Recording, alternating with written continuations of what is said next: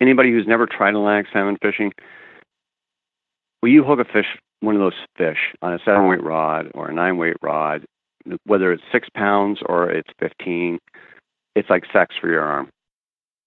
They just jump so much. They're so strong. They do catapults through the air. I know some people who have a lot of money that can fish for anything they want, and they go all over the place, but the thing they love the most, Atlantic salmon. That was Colin Mckeown telling us why people are so passionate about Atlantic salmon. This is the Wet Fly Swing Fly Fishing Show. Welcome to the Wet Fly Swing Fly Fishing Show, where you discover tips, tricks, and tools from the leading names in fly fishing today. We'll help you on your fly fishing journey with classic stories covering steelhead fishing, fly tying, and much more. How's it going, everyone? Thanks for stopping by the Fly Fishing Show. Please share this episode with one other person who you think might love learning more about Atlantic salmon. Head over to wetflyswing.com/members to join the member society and grab some bonus content. In today's episode, I talk with Colin Mckeown, the man behind the popular TV show, The New FlyFisher. Colin talks about the great resource that is The New FlyFisher, a sideshow he put together for the History Channel, and where to find 40-pound Atlantic salmon. We get into the riffle hitch, taking fish on the surface, and a spot to catch up to 10-pound brook trout. Don't miss this one as Colin tells us why Newfoundland is an amazing place to target Atlantic salmon on a budget. This episode is sponsored by Delifresh Design, an all-American creator of fine, sustainable fly fishing gear. Stay tuned later in the show to hear how Ross does his part with DLD to reduce waste and impacts as he builds great equipment in a sustainable fashion. You can find fresh equipment designs on Instagram at Delifresh Design, and you can get 20% off your next order using the coupon code WFS20 at delifreshdesign.com. So, without further ado, here's Colin Mckeown, the new fly fisher. How's it going, Colin? I'm great. Thank you, Dave. Good to have you on here. I have been on this little journey here over the last, I think I'm over a year and a half now. I haven't missed an episode in a week. I haven't missed a week yet, but I'm kind of connecting to people through, people I talk to, and Tom Rosenbauer was, I think, the person that recommended I connect with you. And obviously you're a big name out there in fly fishing with all the videos and stuff. So I want to get into some of the new fly fisher stuff. But before we get in there, can you talk about how you first got into fly fishing? Oh, that's easy. And I'm glad Tom did connect us, Dave. I got into fly fishing because at the time I was in the military. I'd always been a fisherman. I had been on a UN deployment, came back, and I was a little messed up. And some friends of mine said, you really should learn how to fly fish. It's so de-stressing and it's so calming. And that was in 1993. And that's how I got into fly fishing. And then later in the 90s, I suddenly realized as I was trying to learn more, besides books, when it came to video, whether on television or at that time VHS, there wasn't a lot of content out there to help somebody learn. And I thought, boy, somebody should make a TV show about that. And that was the genesis of what became the new fly fisher. No kidding. And that was, so the idea started around 93 for the new fly fisher?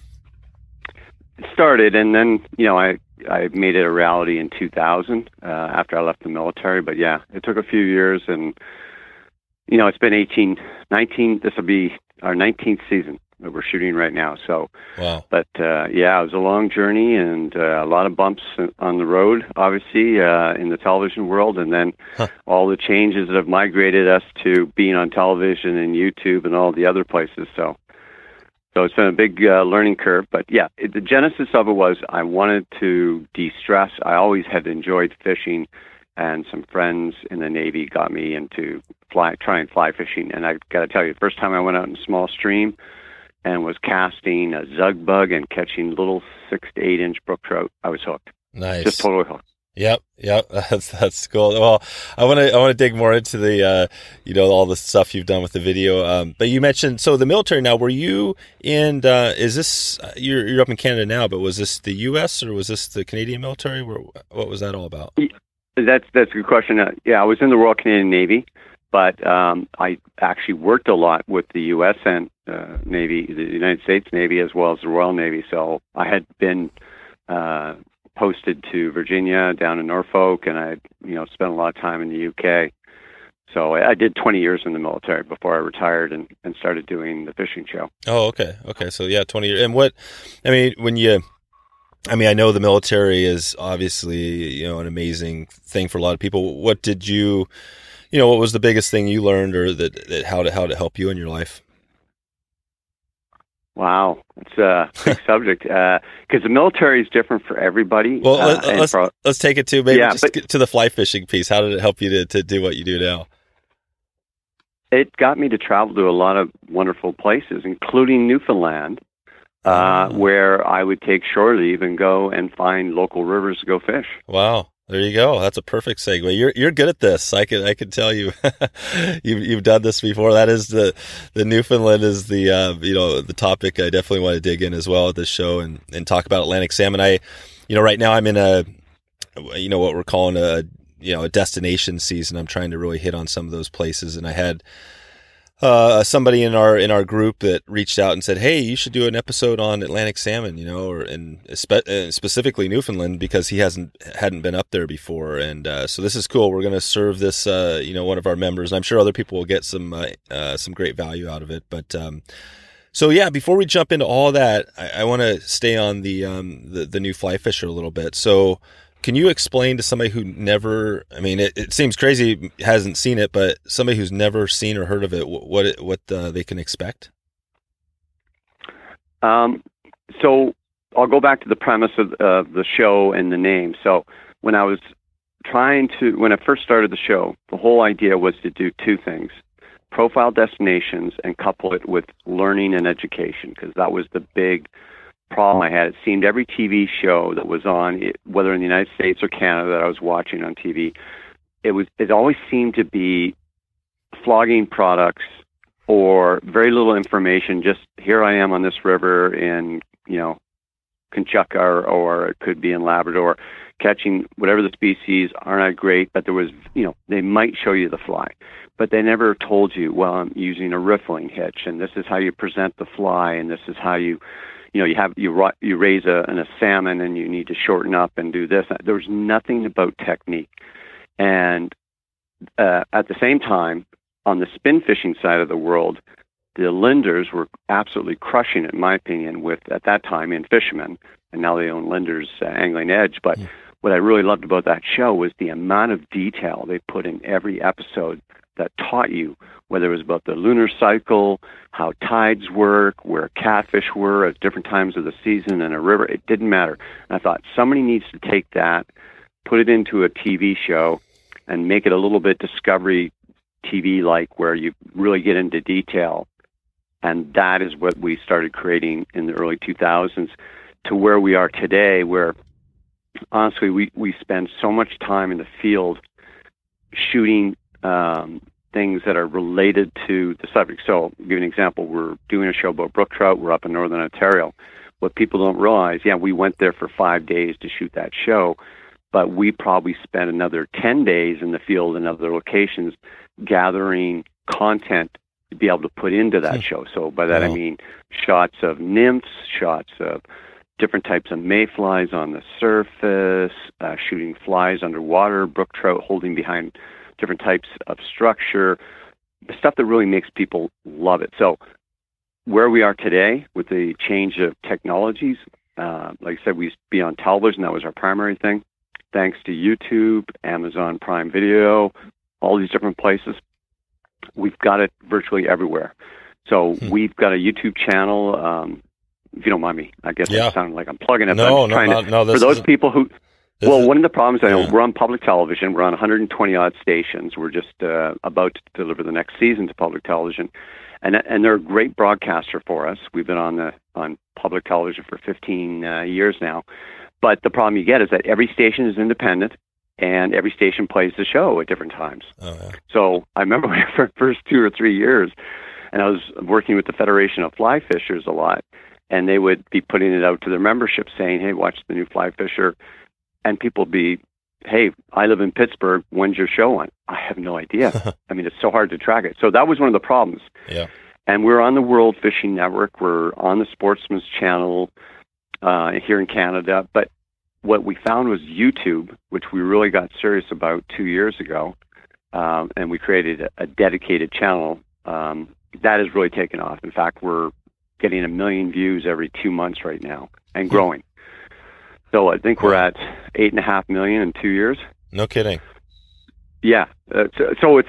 I know that's not very much compared to, say, the Katy Perry video. And then fly fishing. But it, within the world of fishing and within the world of fly fishing, that's really good. And that, as the people at Orvis keep telling me that, we've got a really good growth rate. But I'll tell you, the reason we have a good growth rate is because most of the content we put in there is either about a destination coupled with information, so it's a full-length show, or we put up a lot of educational videos. So I just put one up last Sunday about the basics of nymph fishing, and it's 19 minutes long, and I think it's got 25,000 views. Wow.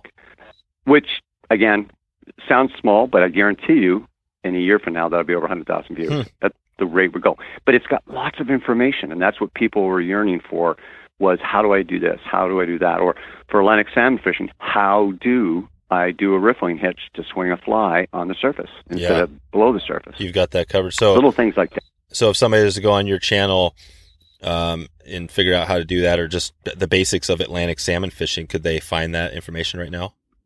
They can. So if you go into the playlist, we have an actual playlist dedicated to Atlantic salmon. Perfect. Yeah, that's why this is, like you said, plugging your stuff. I mean, I don't consider it plugging when it's just you're providing, value and resources for people listening. It sounds like, obviously you got some good stuff. I mean, I can already tell this conversation is starting off, is going to be good because, as you talk, 10 things come up, 10 questions come up to me because, you've obviously got so much stuff going on. I mean, things like work-life balance, is kind of a big one. You mentioned, 10 days out there plus the video. How do you balance the, I know that's a struggle for me and a lot of people. How do you balance the traveling? I'm not sure if you have a family and stuff like that, but how do you do it all? I quickly discovered, so when I first started the show, I did 13 episodes. When I moved to public television, the first thing they told me, you need to do 26. And the reason why you have to do 26, for anybody that understands broadcasting, I'll explain it. 26 shows is kind of like why dramas do 26 shows, because then they can strip it into a time slot and just play it once, then repeat. So public television loves that they can put it in for 26, and same with the World Fishing Network. Put it in, and then repeat. Well, now can you explain it again? What is the 26? How does that work? What's the Well, we do 26 episodes. Okay. So that's 26 weeks. And then they play that 26 weeks, and then they repeat it. Oh, so you get two in a year. You get twice the... Yeah, we get two plays in the year. So WFN's doing that right now with this current season. And I think they come to the end of it in June, and then they flip it, and they play it again until January. That's so amazing, because I didn't even realize that when I started my show. I'm getting on 80 episodes, and I started breaking it up into seasons. My first season was pretty much all steelhead, and somewhere along the line, just as I got close to 30, it just felt like it was time to break, and I've stuck around that 30, and that was just naturally. It just came to me, and that's funny you say that, because now I look at episodes from last year that I did, and they're about the right timing. That's pretty funny. So there is a rhythm to these things, and I will say, to answer your question, I've kind of gone a roundabout way. When I went to 26, I couldn't do it. I could not do it. I had a young family, and I was doing other productions at the same time. I couldn't do it all. So I started to bring on other hosts to help me produce the show and be on camera, because I couldn't be away, and especially with the time. Gotcha. I know there's some fishing shows that go to a place and spend 2 days there and call it a day. Yep. We don't do that. Our average shoot is 5 to 7 days per episode. So if you do the math on it, that means we research, go in the field, shoot, edit, and upload and output a show every 2 weeks. Wow. and you already know 7 days of that 2 weeks is in the field. Wow, that's pretty awesome. What you mentioned the other productions. What you had other stuff going on? Well, what happened was here in Canada, we have the Outdoor Life Network, just like in the United States. And I got to know the head of the network there, and she asked me one day if I knew much about the military, because she had heard I was in the military, and she started talking to me about what was working on the network. And at that time, Outdoor Life Network was doing a series called Best Ranger in Fort Benning, and it was getting huge numbers. And she asked me, "Do you know anything about competitions like that?" And I said, "Yes, I do." And she said, "Give me a proposal." I started making a series called Truth, Duty, Valor, which was immensely popular in Canada. And then it was so popular that I ended up making it for the History Channel in the United States called Combat Forces. I did 2 seasons of that. Nice. Jeez. So that I was doing that and doing the fishing show. Huh. So if you go back to your background in video production, do you have a pretty extensive background? Is this something you just kind of taught yourself as you went?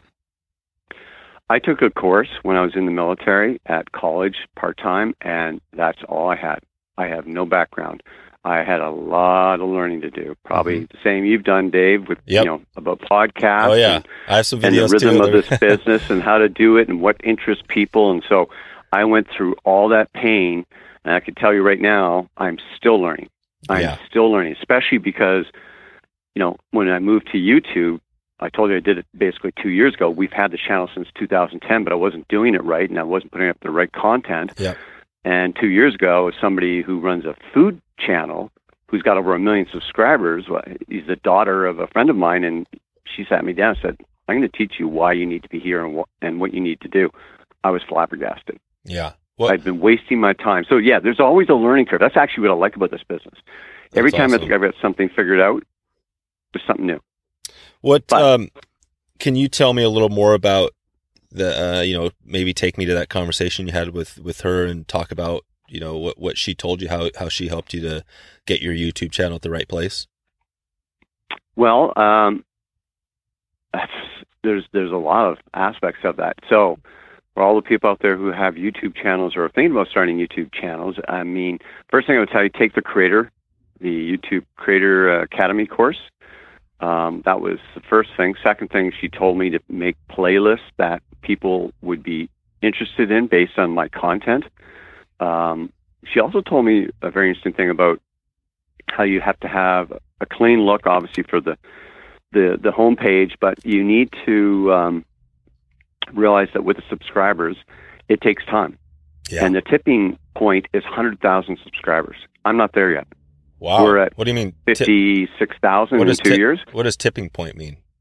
Well, tipping point, by that, what happens is that 100,000 subscribers, the algorithm of YouTube is such that, and I'll tell you something else about this in a second, but the algorithm of YouTube suddenly realizes that you've got a very large base or subscription, and you suddenly get put on the suggested list on the right-hand column.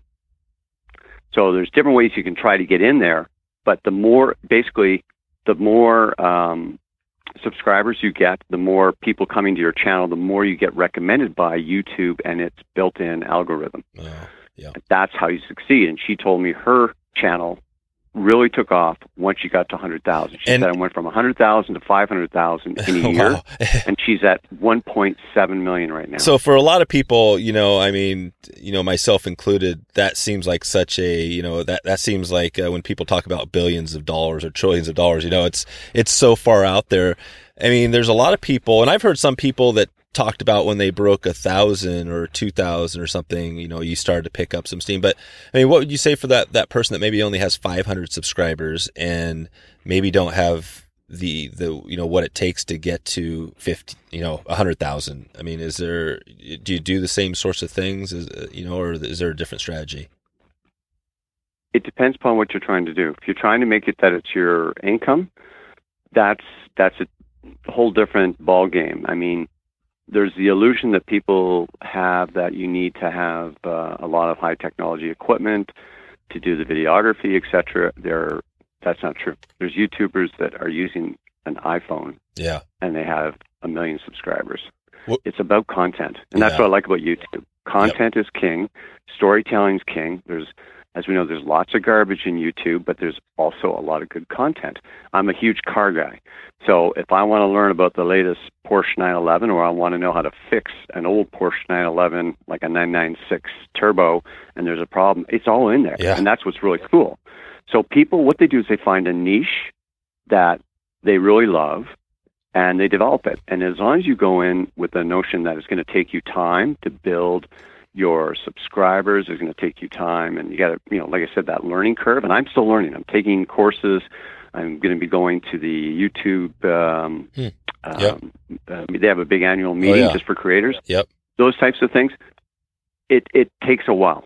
So we're 2.5 years into it, and she told me it took them about 2 years to kind of get over the hump and get to where they are. The channel I'm talking about is called the Food Geek.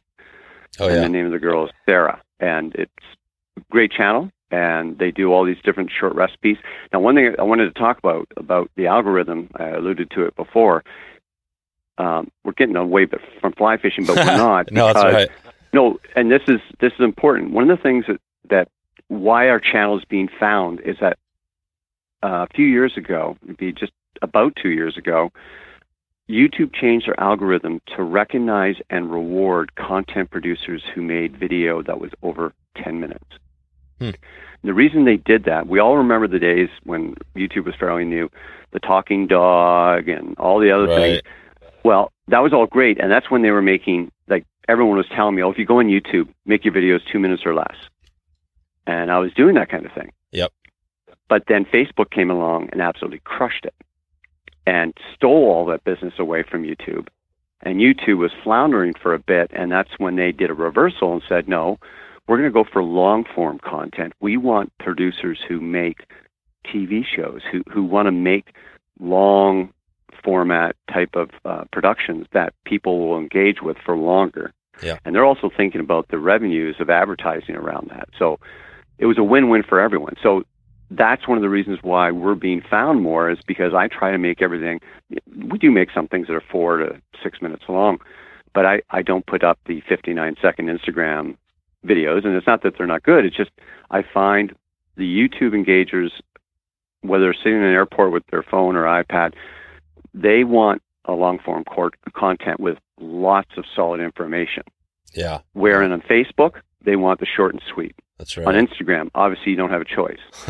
So we focus. We're on Instagram. I'm still learning about that, but really, I'm putting all my energy into YouTube because to me, it's the new broadcaster. Yeah. And what I like about it, it's 24/7. I can have somebody in England that can look at something about Atlantic salmon fishing, and they want to go to Newfoundland and they want to learn about places and things and what do you need to do. We have all that information in there and more. That's what's cool. I can build things for people to use a resource. So we've been working with Wyoming. We are shooting 4 or 5 shows there this season. We're going to be doing different parts of the state, all focused on trout fishing. And the goal is to have it over the next 3 seasons that we build like a nice bit of video content about where to go, types of times of year. So we did the last 2 shows we did there were last fall, and we did late season Bighorn River fishing. And a lot of people didn't realize that, everyone's pretty used to the August, September, go for the hoppers and all that. No. We were there in October, and it was snowing, and we were catching big brown trout on mice patterns. Nice. On the surface, and the snow was falling around us. So cool. How cool is that? Yeah. And that's what we call a shoulder season. A lot of people don't know about that. Yep.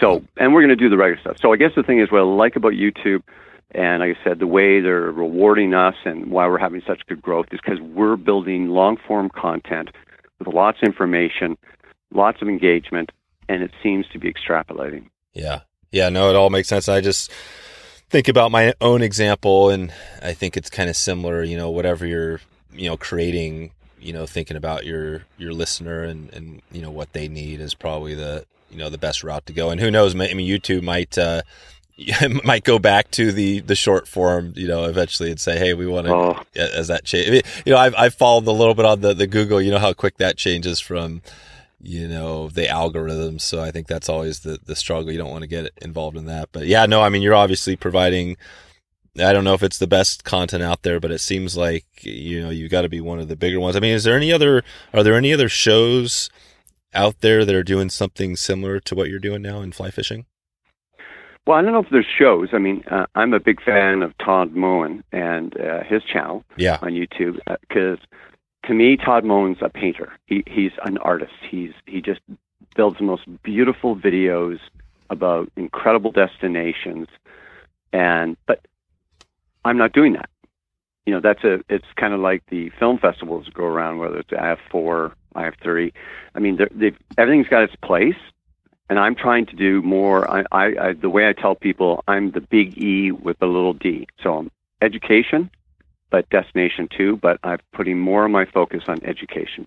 Yeah. Because I find that there's a huge group of people, not just people who are learning how to fly fish, but a whole bunch of people like myself, and that's why I named the show, by the way, The New Fly Fisher, is because every time I think I know something, I go somewhere and I discover, well, what I thought would work here in Wyoming will not work as it did back in upstate New York. We're always learning, and I think that's the appeal of fly fishing. And Tom Rosenbauer and I had a good discussion one day about it not long ago when I was at his place in Vermont, and just about how that's what helps keep him engaged, is that, you go to Belize, and the tarpon fishing is completely different in southern Belize as it is compared to Mexico, Bahamas, etc. And are they tarpon that are resident, or are they migratory? Two different fish, and two fish that have different types of pressures on them. So I guess the thing is, that's what we're trying to build into the show, is highlight places people can go, as well as teaching them about what you need to know when you go there, what to bring. There's not always guides, and you always need to think about if you go there on your own. Yeah, I was just going to say, do you have, I recently had a guest, a New York Times columnist, the Frugal Traveler. We're doing a little bit of not only a destination season, but I'm trying to mix in DIY stuff where it fits. And, I brought him on because I wanted to, for those people that don't have $8,000, $15,000 for a lodge, how they might do it themselves. And he brought on a bunch of good tips, on that show. That sounds great. Yeah, it was good. But as you get into this, do you on your show cover some of those things? I mean, is that a topic you ever think about? Absolutely. In fact, I've made it a point that every year that we do a number of shows that are what I would call do-it-yourselves. And I'll give you an example. I'm going to Hearst Air this year. Hearst Air, some people might know that name. They're famous because they fly people to the Sutton River in northern Ontario, which is renowned for the brook trout it has. But they also have a bunch of remote outposts, which are basically cabins or small cottages on a lake, sometimes with a river running into it. So I'm going up there with Bill Spicer, one of the other hosts, and we're going into this remote outpost. I think it's called Napkin Lake. And we're going to go fly fish for pike on a fly. And it's very inexpensive. We did one last year on brook trout. We're doing a brook trout one this year, and we're doing a northern pike one. So yeah, I'm doing a balance. Trust me, I'm very much appreciate when people give me feedback. I get them as emails from the TV show, but I get more from YouTube, which is great. And people will say, "Hey, that's really great. I love that lodge you went to," and name a place, but it's $15,000 a week. I can't afford that. And I go, I appreciate that, but we're doing a balance. There's some people who are looking for that, have that, are in that snack bracket and can afford it. But I also have the people that are looking for, hey, I've got $1,500 to spend. What can I do with a friend for a week? Exactly. There are places you can go. Yeah. And we also do drive-to places, that's another big one. I'm going on holidays actually this coming Saturday. And I'm going up to northern Ontario, driving from where I live, and I live within an hour of the border in upstate New York. And I'm going up to northern Ontario, staying at a cabin that charges me $500 Canadian, so that's like $400 US. I'm sharing the cabin with a friend from Michigan, and we're going out for big, giant pre-spawn smallmouth bass. Wow! And that's going to be a very economical trip. We're bringing our own food, and we're going to catch bass to 7 pounds. Cool. Are you documenting Are you documenting that trip on your show? Absolutely not. Yeah, this is all. This is holiday so you time. separate. Just so you maybe separate some photos. Yeah. I do separate it because sometimes, it's like I went to Patagonia this winter. I went to the same place 2 years ago and did a show, and the owner invited me to come back, and I paid, and I went with some friends because I love the place so much. I got to have my downtime too, where I don't have to be speaking to a camera. Yeah. And at all our hosts, I encourage all of them to do that. And I actually try to get them out on trips because it's important for us to have, like when people would always think, oh yeah, you're getting to go to these great places and it's not work. It is actually a lot of work because you don't see, everyone says, oh yeah, the pressure to catch fish. No, we're doing a lot of other stuff. Mm-hmm. All that content I was talking about, like we're sitting there with the cameraman putting GoPro 7s down in the water and we're getting aerial shots of this, and it's a lot of work. And there's a lot of times that the cameraman's telling you, hey, don't fish. I need to go do this. Yeah. And you got to sit there. Because you know you're going to make that cast, hook the biggest fish of the day, and he won't have the camera on you. Right. Because he's busy focusing on, an eagle in a nest or whatever the cutaway may be. Gotcha. Yeah, like I said earlier, there's a zillion questions that keep coming up to me, and we could keep going on this, but I got to switch this over and jump into some of the Atlantic salmon stuff because I know you've covered this, and maybe you can just start off talking about, if somebody's heading up to Newfoundland for Atlantic salmon.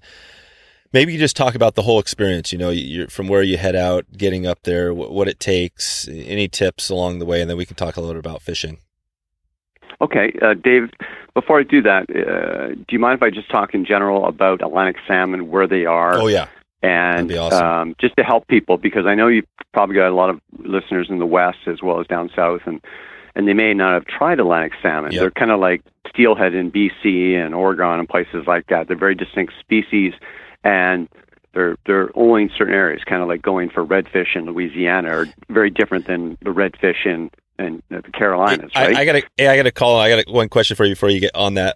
Yeah. Is it Newfoundland or is it Newfoundland? Newfoundland. It's just Newfoundland. You pronounce it Newfoundland. Newfoundland. Okay, so I got it right. Yeah, Newfoundland. So just for a heads up, because I know there's some Oregonians out there that might call you out on this. It's Oregon. It's Oregon. Oregon. I love it. It doesn't matter at all, but it's so funny. No, I'm glad you're. Hey, correct me. People literally have written. There's bumper stickers that are like Oregon, talking about how the opposite. But yeah, Oregon, and it's one of those funny things. But okay, that's good. I just want to make sure we're totally clear. So it's Newfoundland, and I got it straight. Go ahead. Okay, so I've been a fervent Atlantic salmon angler since I got into fly fishing because I was at the time I was posted to Halifax in Nova Scotia, and after I got into doing the brook trout thing, then my same friend said, well, you've got to come up to Cape Breton with us, which is the northern part of Nova Scotia, and try Atlantic salmon. And of course that really bad thing happened, Dave, which is I went out the first time and I hooked about a 12-pound Atlantic salmon. And wow. I was messed up after that. Which is a small, kind of a small Atlantic salmon, right? Well, I would say that's it depends where you are, but for that river, it was small. That's Margarita River where I was. Because I heard you're right, it can be 25 pounds. Okay, yeah, I was listening to a show or somebody talking about how, I'm not sure where they were. Actually, I think they were over in out of Europe or whatever, but it was, they were saying, if you got something under 20 pounds, the guides were like, that's nothing. They're going for like 40 pounders. That would be Norway. Yeah, okay. Norway's got some very large fish, but that's kind of like there's some rivers in Quebec and in New Brunswick. The Restigouche is one that comes to mind right now, which is a great river. But those are places where you're not fishing for numbers, you're fishing for size. Yeah. They don't have a lot of fish, but when you hook one, they're 25 or 30 pounders. Yeah, they're big fish. And 12 pounds that's is something amazing. Important to note here. Yeah. Well, that's an important thing to know is that a lot of rivers have different strains of Atlantic salmon. Some are known for like numbers of fish, but they're going to be smaller. They're going to be 6 pounds to 12 pounds, but you're going to get a lot of opportunity. Where in other places they've got larger fish but less opportunity. Yeah, I think for my first trip for my first trip, and I haven't gone for them yet, but I think the 6 to 12 pounders, I'd be totally happy with catching more of those, and then maybe as I got into it, maybe going for the trophy stuff. But is that now? If we're talking the rivers where we're heading up to Newfoundland, what do they have up there? They have everything. They have a multitude of different sizes and different types of fishing. Some are very public access, and some are more difficult to get to. It depends which part of Newfoundland. Now, very important geography-wise to make the distinction that Newfoundland is the island, and to the west of Newfoundland, attached to Quebec, is Labrador. Labrador and Newfoundland are the same province. Like, I know Right. people who are from Labrador would freak about this, but they are the same government. Huh. But Labrador, what's the geography? It's almost the size of Alaska, and it has Wow. 30,000 people living in it. Jeez, is it that big? That's amazing. Yes, and there's more bears than there's people Wow. in Labrador. So it's in my mind, and I've been all over North America, and I've been through a lot parts of Alaska. It is the last frontier. I know everyone says Alaska, but I'm sorry, I've been up there. There's a lot Yeah. of people on those rivers. You fly into Labrador, you don't see anybody. No kidding. Yeah, and remember, there's three towns or cities, not even cities, but towns in Labrador: Goose Bay, Labrador City, and Nain in the north. And between them, they've got over 20,000 of that 30,000. So everyone, if you go out in the wilderness, there's only one road through Labrador, by the way. Yeah. One. You have to fly everywhere. So that's pretty cool. That's also why you catch 7, 8, 9, 10-pound brook trout there, which is why it's on everyone's bucket list, right? Yep. But for Atlantic salmon, they have really good Atlantic salmon runs up and down the coast, where in Newfoundland has a good population. It has, I think it's about 600,000 people that live on the island, but there's lots of rivers, lots of different fishing opportunities, and it's much better access and a very different price point. An important thing to distinguish. Labrador is pretty expensive. Well, it is, and that's why I want to. And it's to be fair to the operators. It's also because they have to pay so much money to fly everything in, and those float planes cost a lot to haul food, staff, gear, customers. It's expensive to run a lodge out there. Yeah. So just going back to it, we were going to start it. So if you're looking for Atlantic salmon, it really starts in New Brunswick. I know they have a little bit in Maine, but not really. So it's New Brunswick. You've got Quebec. You've got a little bit in Prince Edward Island, but then it really is the place to go is Newfoundland, Labrador. And New Brunswick's got some really good rivers, and they got some great lodges. I love the Restigouche and parts of the Miramichi and places like that. And we're hoping to go back and do some more shows, especially on the Restigouche. I love that. Tom Rosenbauer loves that river. We sent him to a lodge there, and it's in our channel. He loved it. He was using a two-handed rod and was swinging flies, and they're big fish, big fish. But going back to Newfoundland, I guess the first thing I should tell you, it's very economical to go to compared to any place else. It's your average price is going to be $3,500, and at the top end it would be $4,500 Canadian for a week with a guide. Cool. Now, I should mention right here, you were talking about little bits of information. It's required by law that unless you're a Newfoundlander, you have to have a guide on a river. Oh, wow. It's required by law. Newfoundland and Labrador. There you go. That rule dates back. It dates back to like the 1940s, when Lee Wolf used to go up there, and they brought in the law for a number of reasons. My understanding was there was a lot of people. Lee Wolf was one of the biggest proponents of Newfoundland Labrador. He used to fly around, and if you go look at some of his old shows that he's done, they were all done up there, especially on the west coast of Newfoundland, and wonderful rivers, but people were starting to come up a lot because he was promoting it down in New York. Yeah. And a lot of people in the east loved, Atlantic salmon, much like, on the west, they like steelhead. So people were going up there, but the problem was they were dying because they're big rivers, the weather can change, a lot of factors. So the government brought in a thing and said that there has to be a guide with somebody, and maximum of 2 people per guide, but you have to have a guide. Do you feel like that's a good law to have up there still? Definitely for Labrador. I don't want to wade into the politics of whether it's a good thing in Newfoundland, but I will say this. It doesn't matter if I'm going to Montana or I'm going to Newfoundland. It sure is great to have a guide, get you to where the fish are, show you how to fish them properly, and get going. Get into fish right away, as opposed to, possibly being frustrated 2 days in and not realizing you're fishing improperly or not even fishing to where the fish are holding. Right. Well, these are big rivers, some of them. And a way you might make, I'm not sure, we don't have to get into all the politics there, but one way you might make it better, I'm just thinking, again, I don't know the trip, you're going to explain it right now, but maybe you have to get a guide for your first day or week or, a couple days, and then you can go without once you learn the beat and stuff like that. But I'm sure there's good reasons behind it. But okay, so you have to have a guide. So if you're heading up there, you have to but you don't necessarily have to go to a lodge. Do people go up there and just get a guide and kind of do that route? Absolutely. Yeah, absolutely. So especially on the west coast of Newfoundland, and that's the area from Stephenville all the way up to Corner Brook and all the way to St. Anthony's in the very tip. So yes, in fact, if you were to contact the local Chamber of Commerce in some of these small towns, they'll be able to hook you up with a guide. You stay at a motel, you can fish very economically. Okay. And is that what you would recommend as far as you're heading up there, you want to get a good guide just to go there? Any other tips on finding a good guide?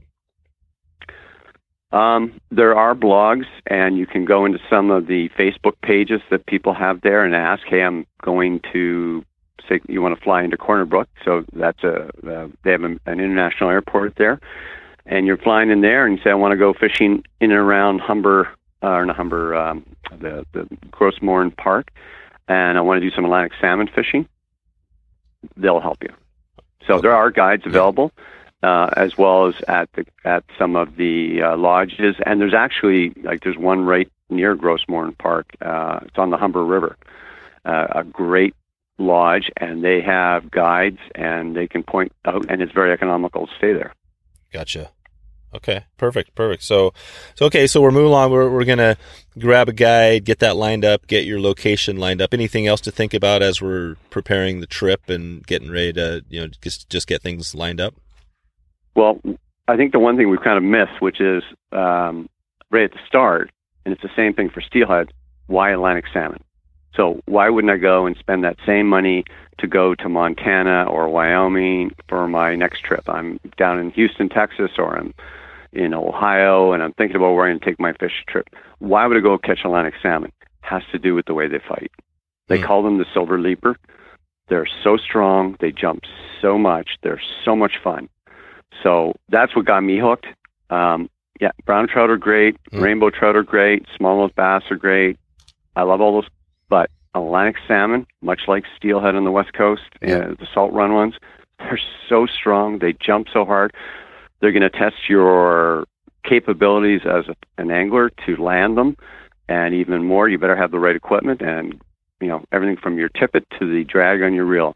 Yeah. I've seen reels blow up on rivers where somebody's hooked into a 15-pound Atlantic salmon that has said, okay, I'm going downtown, and it just screams off and the reel blows up. Yeah. What is what's a typical setup? Can you go through the rod, reel, line, tippet setup real quick? Maybe even talk about flies?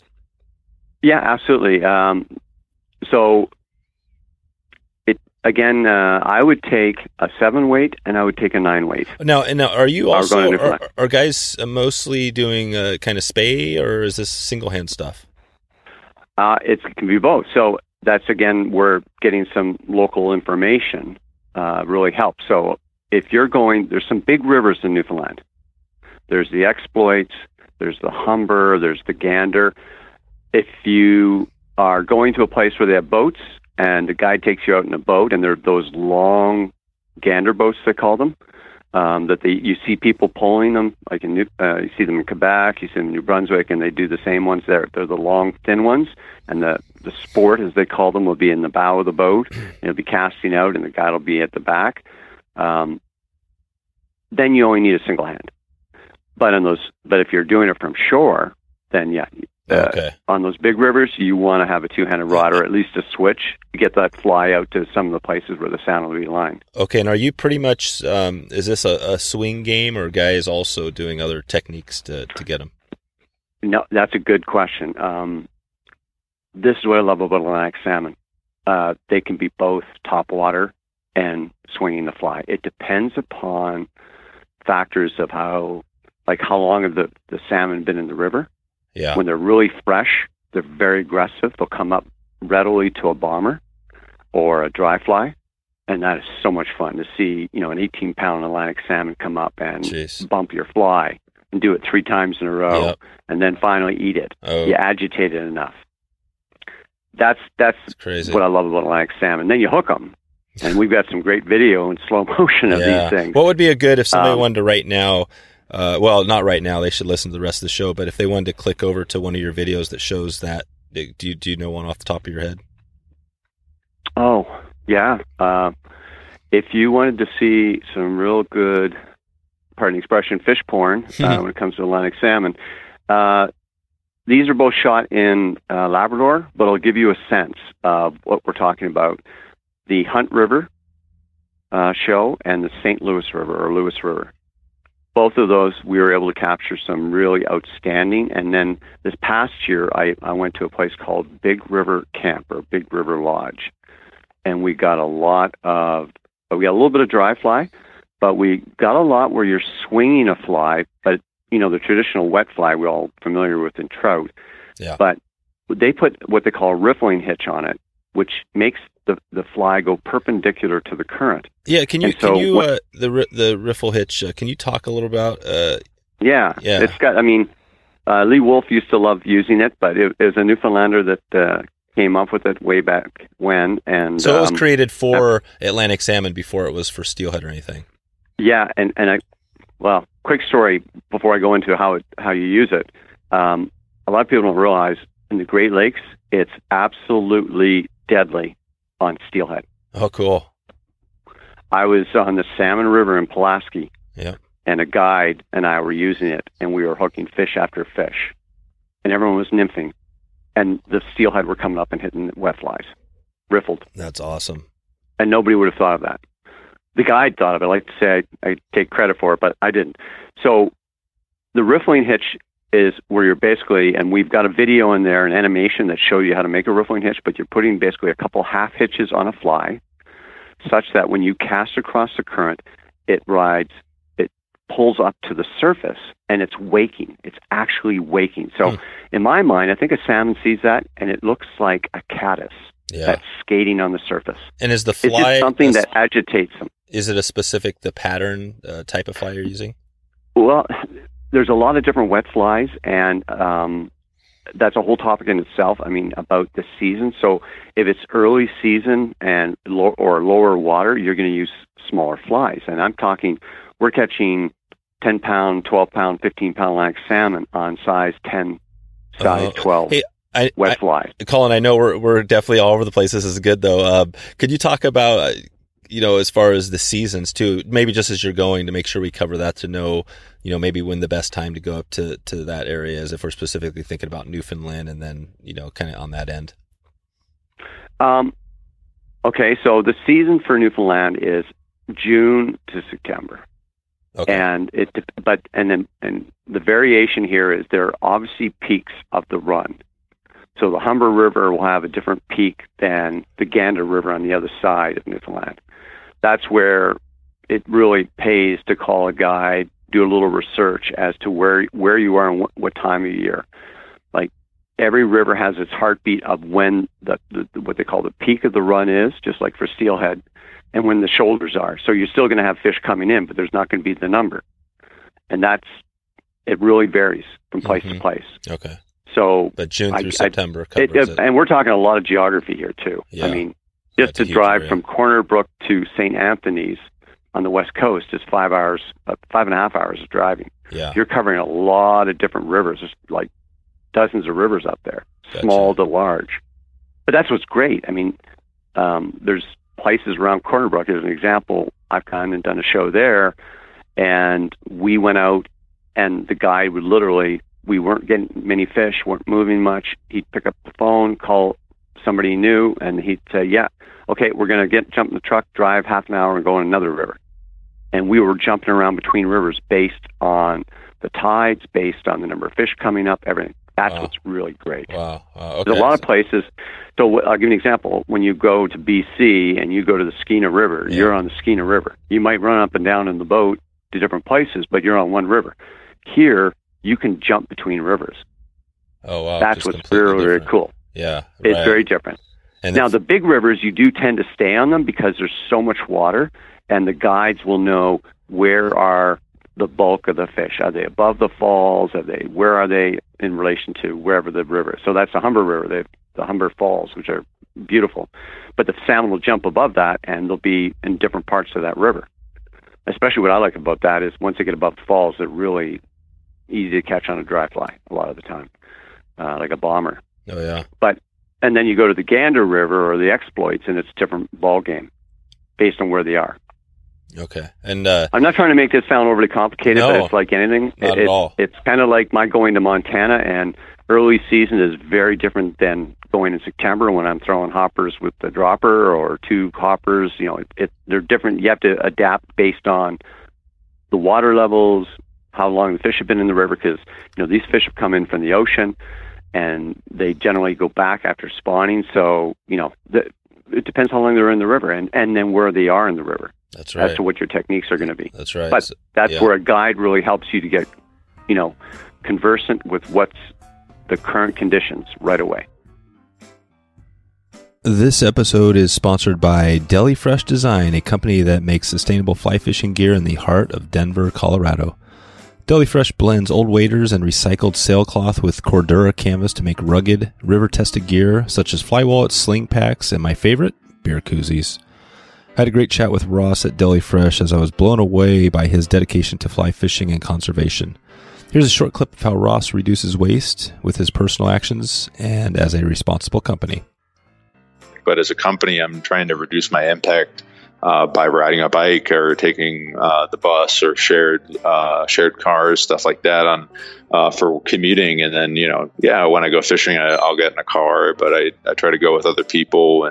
And so I think there's things that as consumers that we can do on a daily basis. My own mentality of doing those things on a daily basis, like driving or riding a bike, and then trying to see what materials I can use that reduce waste, or what I'm trying to do as a person and as a company. Pretty good stuff, right? Let's support a great company doing business the right way.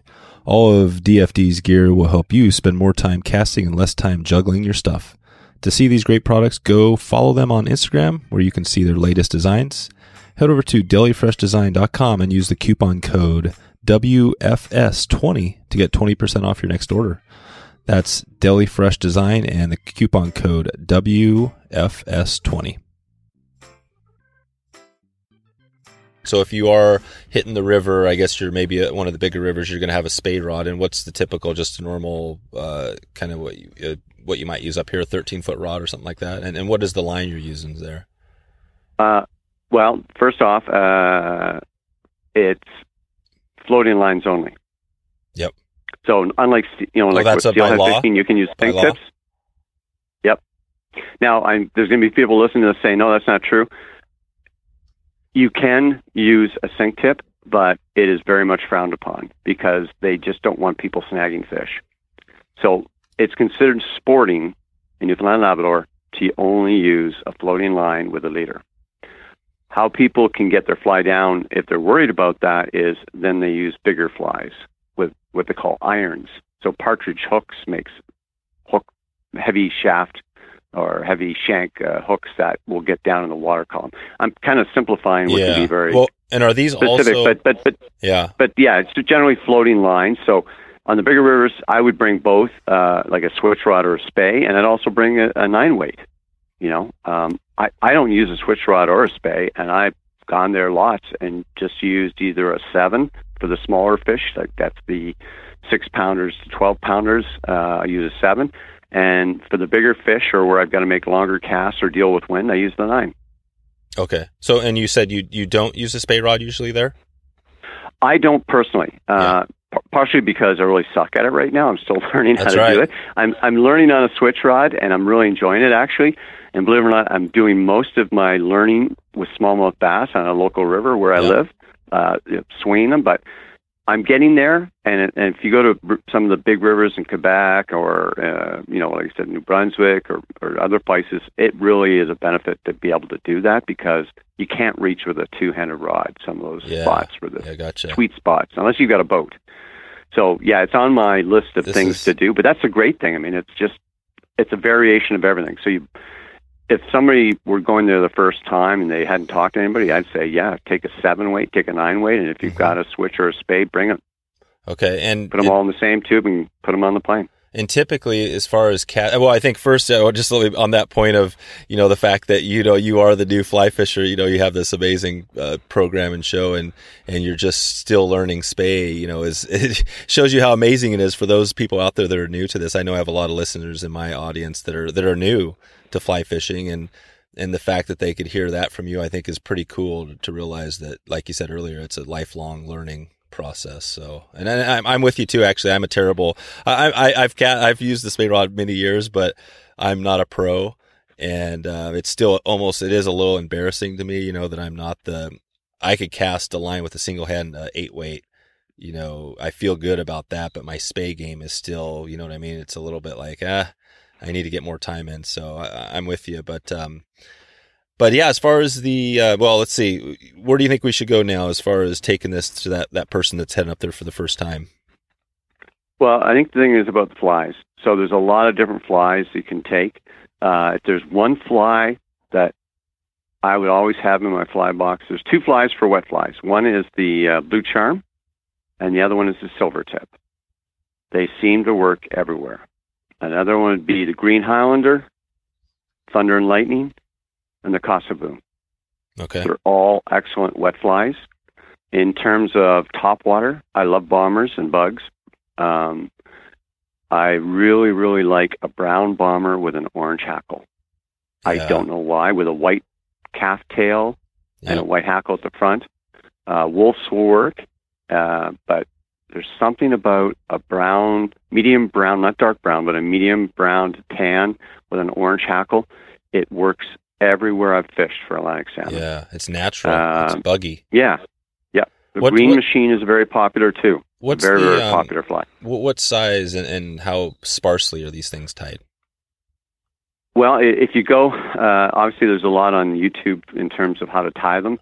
When you're the wet flies, again, low water, very sparse. If it's deeper water and higher water, then a little heavier fly, a little bit larger, and a little more dressing. Okay, so bring a little right. bit of both. And you're using, and I had in a previous episode, Simon Gosworth was on, and I think he talked about, God, I want to say that he was using like size 16s or something really small. I mean, do you use some of that tiny stuff? Sometimes you have to, yeah. Yeah. By the way, I'm trying to, I know Simon very well, and I'm trying really hard to get him on the show. I did a show with him on the Bow River, but I'm now trying to get him to come out there. And it's just so hard. He's such a busy guy doing so many things. Simon is really hard, and he's such a hardcore Atlantic salmon fisherman. And he wants to go with me to Labrador and Newfoundland to try the fishing there. So, yeah. And I also want him because I know he's going to be able to take me and help me learn about spay casting.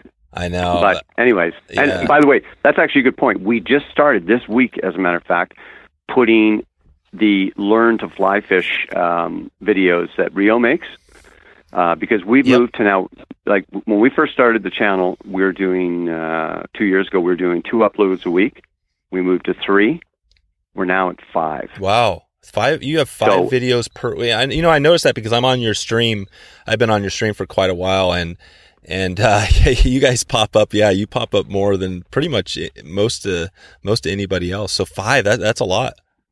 It is a lot of content now, and we're producing a lot. And this coming year, we're going to be doing more. I'll talk about that in a second. But going back, so what we've done is we're making certain days kind of like a certain focus. So Saturdays are always the premiere of a new show, full-length show, which I want to mention for those people out there, one of the really great things that we're going to start as of this season that we're shooting right now, when we make a show for public television, it is 26 minutes and 46 seconds long. That's what we're required to make it. Right.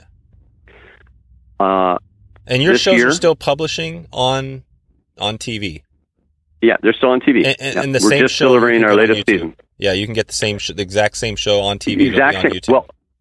Well, yes and no. That's what I'm going to tell you is that one of the things that always used to frustrate me is that we would go someplace, be with a really good guide or good instructor, somebody teaching one of us, whether it's Bill, it's Tom Rosenbauer, it's Mark, whoever's in the show, teaching us something, and we would have to crush down a lot of the information because we didn't have enough time to combine showing the place, showing the fishing, having some fish catching, and all the instruction.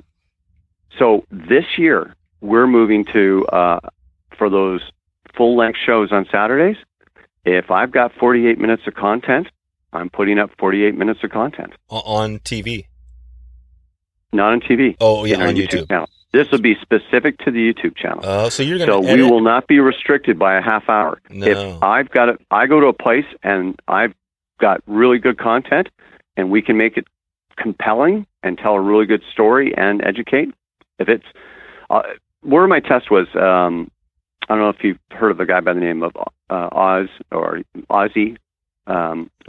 His first name is Wendell. Okay. He made a series called The Underwater World of Trout or Discovery of Trout. He asked me to put his videos into our YouTube channel. And I went, oh, Ozzy, they won't work. They're like, some of them are an hour and a half long. Mm-hmm. And he went, well, let's put them up and see. And they were shot in standard definition underwater. He's got 165,000 views of the one video alone in 2 months. Wow. So I'm wrong. He's right. Yeah. So, yeah, long format, if it's compelling, people will watch it, and that's my goal. I won't put up something just for the sake of making it long. No. I'm just saying we're not going to be restricted on those Saturday premieres by a half hour. Gotcha. Starting this fall, you'll start seeing shows that might be 40 minutes, could be 25 minutes, could be an hour and a quarter. They'll be based on the content of what we get there and making sure that we tell a good story. So that'll be Saturdays. Sundays tend to be an educational video, a longer one. We've now arranged with Rio that we're going to start putting up their Learn to Fly Fish videos on every Friday morning at 9 o'clock. We already are working with Orvis, and they're helping us. I work with Pete Kutzer, and we're doing his casting videos because Pete is just so good at instructing. And Rio's going to have some of those too. But the real ones... how does that work when you... for, I guess these are partnerships. I mean, how does that work when you, you build this? Is this just strictly a providing more value for the listeners, or is there some sort of a monetary business piece here where you're working together? I'm just curious to, because these are, you're some of the biggest people and names in fly fishing. I'm curious to how that all works. Okay. Well, first of all, both Rio and Orvis are our supporters. Okay. So obviously there's a direct relationship, but I'm also very open. I'm working with, say, the Jensens, Dave and Amelia Jensen, and we're doing a lot of collaborations. And just, I'll put that out there, anybody listening that has a fly fishing channel. One of the things I've learned that works very well on YouTube is collaborations. And I think this is, it behooves, like my being on your show. And I'd love to have you, Dave, come and join me and go fishing somewhere. For sure. If I can help promote your podcast, why wouldn't I? Because that's going to help that many more people learn about fly fishing and all the different topics you do. And you're going to tell me by pointing people to my channel. And it's such a small community, fly fishing. It is. There shouldn't be any separation. We should all work together because this isn't bass fishing. I mean, in the world of fishing, bass fishing is 64% of the market. I can give you the numbers. And fly fishing is dependent upon the region of the United States or Canada. It's 10 to 15% of the market. That's right. So we have to be realistic. It's a smaller number. But at the same time, our small community, we have a lot of people. I mean, what's the latest stats? I think there's over 1 million people a year are trying fly fishing in the United States. So I'm trying to help all those people who are learning, but I'm also trying to help the people who have been fly fishing for 10 years or 20 years to teach them about new places, what to bring, what to use, how, all that stuff. So all these collaborations only make sense because if the Jensens, who go to New Zealand a lot and they do all this great video, somebody's interested in going to New Zealand, they've got some great content, but they also do a lot of educational things because they get great video of how to present a dry fly to that trout and how do you make the right cast to do that and not spook the fish. Yeah. So I'm working with the Jensens. I just saw them at the Orvis Guide Rendezvous in Missoula, and we shot a little on-camera thing, but we're going to be doing some more work collaboratively, and I'm hoping to do that. I've arranged that with Midcurrent. I've arranged it with Gink and Gasoline, with Lewis. So, I mean, I guess I'm trying to say is, well, it's just I'm trying to work with everyone who wants to work with me. And I will help them, and by doing this together, we help everyone, all your listeners, anybody that wants to fly fish, and especially during the winter when we're all going crazy and we're thinking about the next season, it helps you get through the winter. This is the content that they want. Your podcast, our videos, whatever it is. And so that's kind of where, going back to your original question, that's why I'm doing these things. So, like, Rio has their own YouTube channel, but the thing is, YouTube is such a huge portal. Right. It's hard to be found, right? And so I suggested it to Simon. He was right away on board with it. He said, no, that sounds fantastic. And people say, you're just trying to help sell their products. If you look at their videos, they have videos that are about a new fly line or a new leader, but they also do a lot of instructional things, like how to properly tie a leader. Mm-hmm. I just scheduled one for this Friday, which is all about how to tie droppers to your leader. And in fact, he shows 4 different types of droppers to be tied, including one I didn't have heard of called the Poland dropper. So how to do that. Yeah. And I actually like his videos. Or I'll give you another one. Pete Kutzer just did a video about how to go through the woods with your fly rod and keep it together. Oh, there you go. When you're traveling from spot to spot. And you say, well, that's easy. If anybody out there knows what I'm talking about, not only are you snagging, but I lost a rod tip once doing that. Yeah. And I could not find that rod tip because I took it and broke it down because I had to walk down the river a while, and it was dark, and guess what? I lost that rod tip. Yeah. So he goes through, they seem real simple. Some of them are more advanced, but, or I've got Jesse from Orvis doing a whole series about Euro nymphing or tight line nymphing. Nice. We got George Daniels doing something, which that's actually something else. Some people out there, and you know about this because of your talking with Tom Rosenbauer. We did Tom's first season of the Orvis Guide to Fly Fishing, or it's also known as the Ultimate Guide to Fly Fishing. It's going to be coming to public television in 2020. But we're right now shooting his second season. In fact, as we're speaking right now, Tom is in the Catskills shooting an episode about dry fly and nymphing. That's about for trout. So that all his shows are inside our channel. Yeah, no, it makes sense. And I mean, like I said, that's the perfect answer because, I mean, that's the stuff that I've realized too. And I've said it a few times that, when new fly fishing podcasts come out, I don't feel there's any competition. I don't think about that at all. I just think that we need more podcasts out there because that's just more information, more people. And it's great. No, I love hearing that because that means that there is a potential that I might be able to connect with you more down the line. I'd love to, obviously, kind of reach some more people and share my message. The cool thing is the videos is amazing, and everybody says videos is, that's where it's going, right? But the podcast is cool because it's audio and they can take it with you, if there's no coverage, and so that's a big bonus too. So there might be places where the audio makes more sense, or video. And this is the cool thing because this show we're doing here is going to be a great resource for that person that's heading up there. So I can tell you, Colin, just a heads up, we are not going to be able to get into everything. So I hope to down the line get you back on again because there's just a ton of information, and I've loved hearing about your story here with the new FlyFisher. So how do you want to, we're a good chunk in here, over an hour. How do you want to kind of finish up the Newfoundland Atlantic salmon piece to make sure that we kind of do our best to cover all the the resources for that person? Well, if you don't mind, Dave, before I answer that, to go back to your podcast, what I really like about your podcast, whether it's Tom Rosenbauer, it's April Vokey, I love downloading and I'm driving long distances, sometimes for work, like going to do a TV show somewhere, or I'm sitting in an airport. And what better way than to listen to your podcast with Simon Gosworth or whoever you have on, and you learn so much. Yeah. And they make me laugh. I hear funny stories, but I also learn a lot. I learn about places, subjects, topics, and that's where I think the place of podcasts are. I think they're just so fantastic, and I'm glad you're making what you're making, because they're another way for everyone to be engaged and do what they do, but I'm still driving. Yeah. Right? I can't listen to that on the radio. I can't get that on my Sirius XM radio. I have to download that, put it on my phone, and Bluetooth it in, and isn't it so wonderful that I've got that? I'm about to do it this Saturday, 7-hour drive by myself to go join my friend. But guess what I'm going to do? I'm going to listen to podcasts. Nice. I'll be listening to your podcast. Perfect. So that's a great thing. So thank you for doing it. Just like the videos, they have their place. I think they're a valuable tool, and they're kind of like a magazine that you can still drive or sit there at the airport and be on a plane or whatever and still be fly fishing. Exactly. So going to answer the question, Newfoundland to me, I'd encourage a lot of people to go there, and it's not, I work with Newfoundland Labrador Tourism, and I'm not doing this as a plug because there's a lot of great places where you can spend your money to go fishing. Newfoundland, first of all, the people there are unbelievable.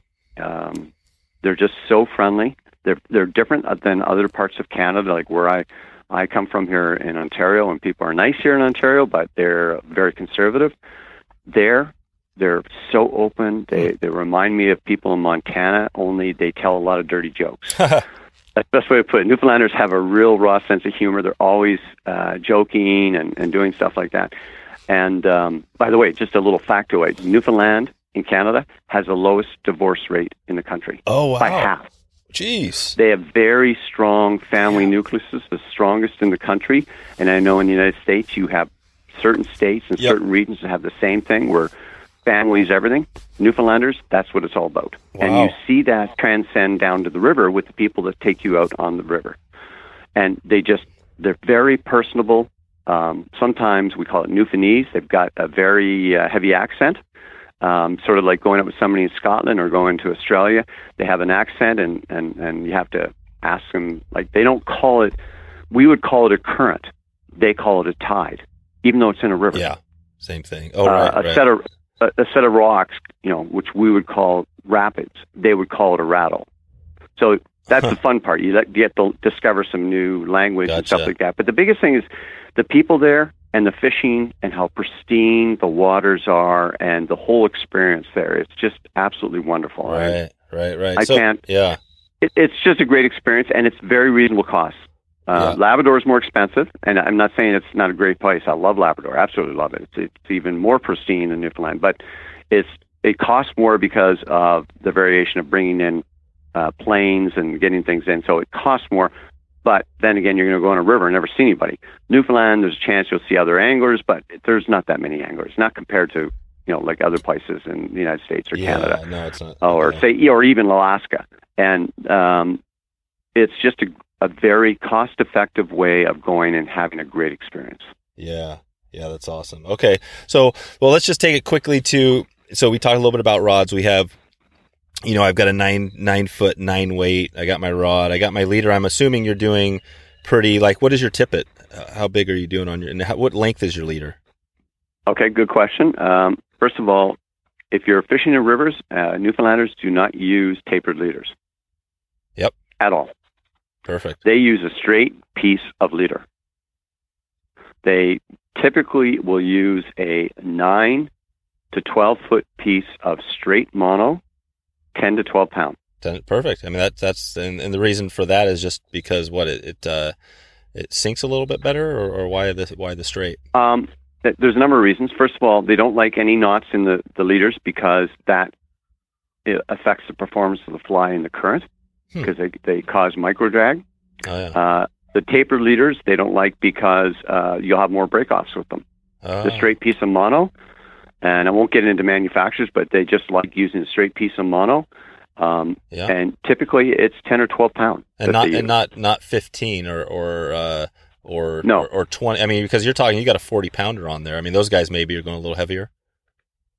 They can, but no, generally not. Okay. All right. So that's basically all part of the sport. Yeah. No. And just so you know, like I'll go to a place and we'll have a good day, and I'll hook into 10 fish, of which I'll land 3.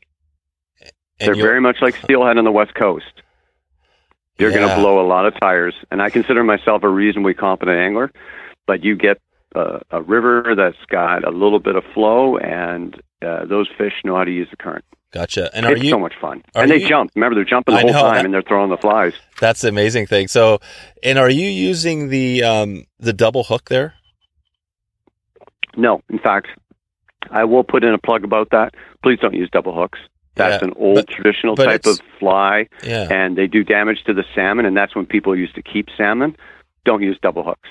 They look real pretty, the fly, when they tie them, whether it's a green Hollander or an alley shrimp on a double hook. Don't use them. They do damage to the... I really saw my salmon. You're allowed to keep a small salmon.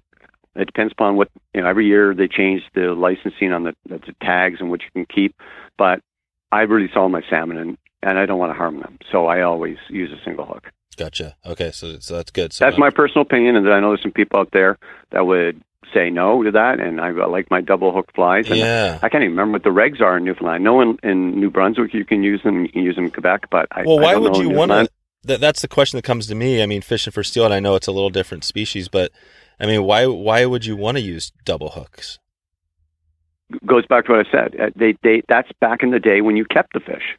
But I mean, it seems like I guess you got 2 hooks. It's gonna just like a treble hook is gonna better chance of holding on to the fish. Okay, so it doesn't have anything to do with really the weight of the fly and keeping the fly upright. I think it does probably weigh more. It has a bigger silhouette. It has a number of things that are a benefit, but the detractions are much larger. So again, going back to the day when people kept the fish, it was a great fly. Yeah. And it was probably easier to tie the pattern onto. Like I know people that use, there's a popular fly, it looks like a shrimp, it's called alley shrimp, invented by a chap in Scotland. And it's really effective in Nova Scotia on the Margaree River. But a double hook does so much damage. Yeah. I've seen them, what they've done. So, and you release the fish, but you may have cut its chances of survival by 50%. This is good. I'm glad, because I do have definitely some listeners across, Europe and stuff. So this will be hopefully a good conversation starter again. I'm sure it's been talked about. Okay. So we got... You want something else topical? Can I bring up something else topical? I love people because I get emails about this. Using gloves. People, this whole thing with the brook trout and the hatchery and showing the glove mark, and you shouldn't use gloves, keep them wet and all that. You're going to do more damage to these Atlantic salmon by not using a glove. This is my personal opinion, but I've also talked to a lot of biologists. In fact, I just met with one who's doing a whole study on catch and release and has already done a lot of work, and he said the gloves don't hurt the fish. And what I'm talking about is that these waters are generally very, very cold, and what we're talking about is fungus. Well, fungus needs warm water to grow. That's right. And even if you take a little slime off at the tail, the salmon tend to grow it back very quickly, especially in cold water. They don't have the exposure. Wherein, when you don't use that glove and you catch a big fish, you can't get your hand barely around the tail. Yeah. I got a 39-inch fish. This thing was it's thicker than my forearm at the tail.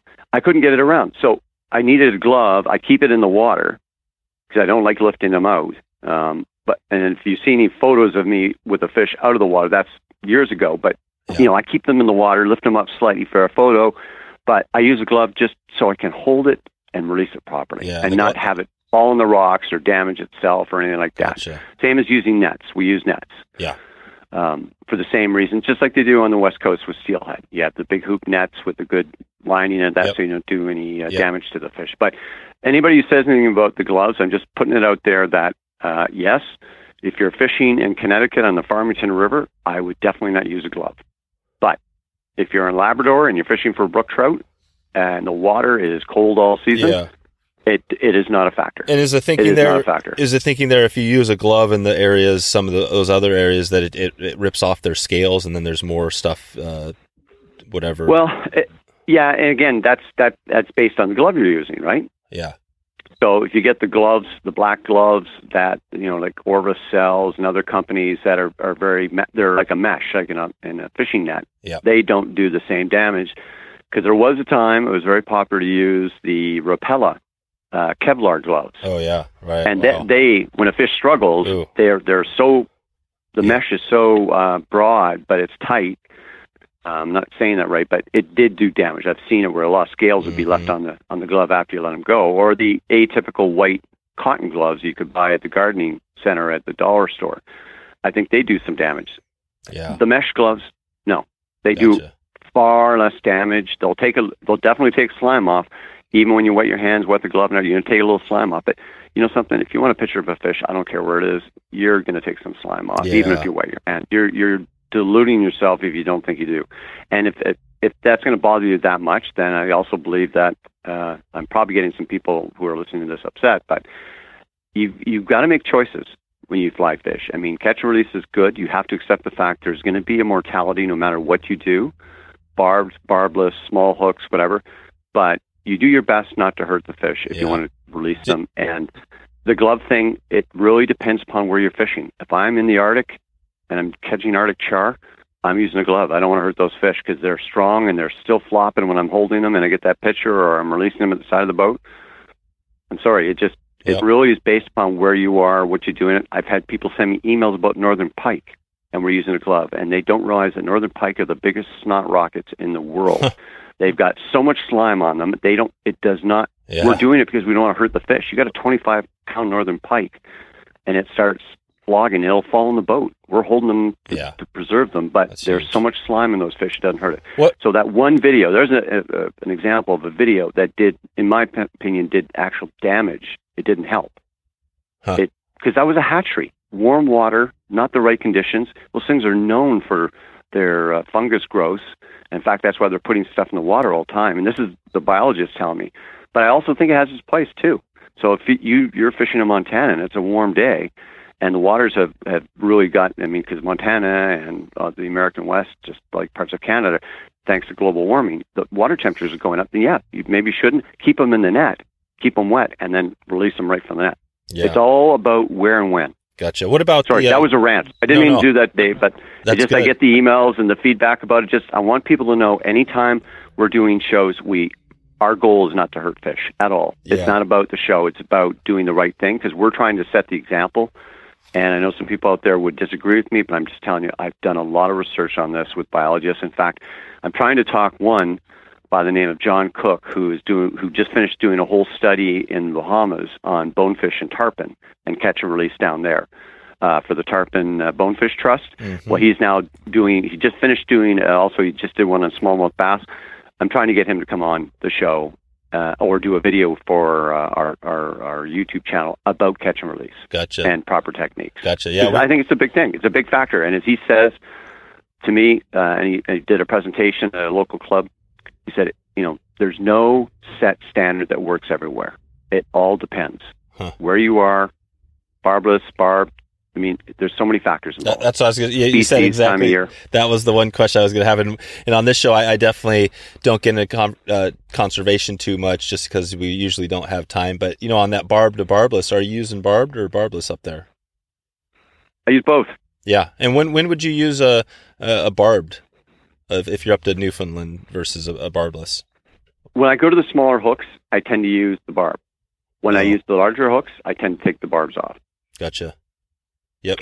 But just so you know, the same biologist I spoke about, he was telling me, well, you realize when you take the barb off on a larger hook, it has deeper penetration, and your chances of killing that fish are higher. Huh. Oh. So he's saying his chances of killing are higher going barbless. And I thought it would help it because it would make it easier to release. And he said, no, there's the other side of it. And we know from our tests that the barb actually prevents a deeper penetration. It may be tougher to get out, but it goes deeper. And if you hook it in the wrong place, it'll go in and pop an artery, and you're going to release the fish, but it's going to bleed out later. Look at that. I was like, wow, I didn't know that. There's another one I know. That's what I'm saying. There's a lot of depends.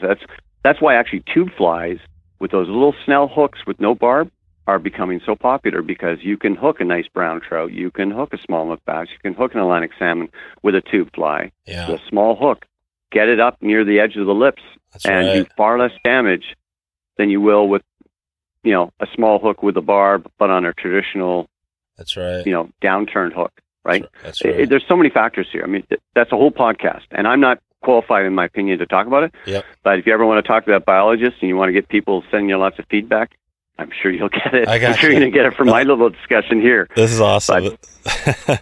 Well, let me bring that, because we're going to try to wrap this thing up here. But so we're back in the river. We've got our, we've got our rod leader. We got our flies. We're, and we got to run. We got a guide, so he's pointing us to the right run. And when you sit out there, can you take us to walking up to that run and what it feels like, what it looks like, what the whole thing is into you getting into that fish? I mean, I'm picturing. Are we picturing a typical? Is this a pool? Is this a run? What do we got going here? It really depends upon the type of river and size. I'll say that. I mean, this is where it's just like trout fishing. There's going to be fish at the head of the pool. Where the riffle starts, there's going to be fish at the tail of the pool that might have just moved up and they're resting at the tail of the pool. It could be they're down behind some boulders, or they could be in front of the boulders in a hydro cushion, because they use that very effectively. I just put a video up a few months ago about the hydro cushion showing Atlantic salmon doing that very thing, sitting in front of a boulder.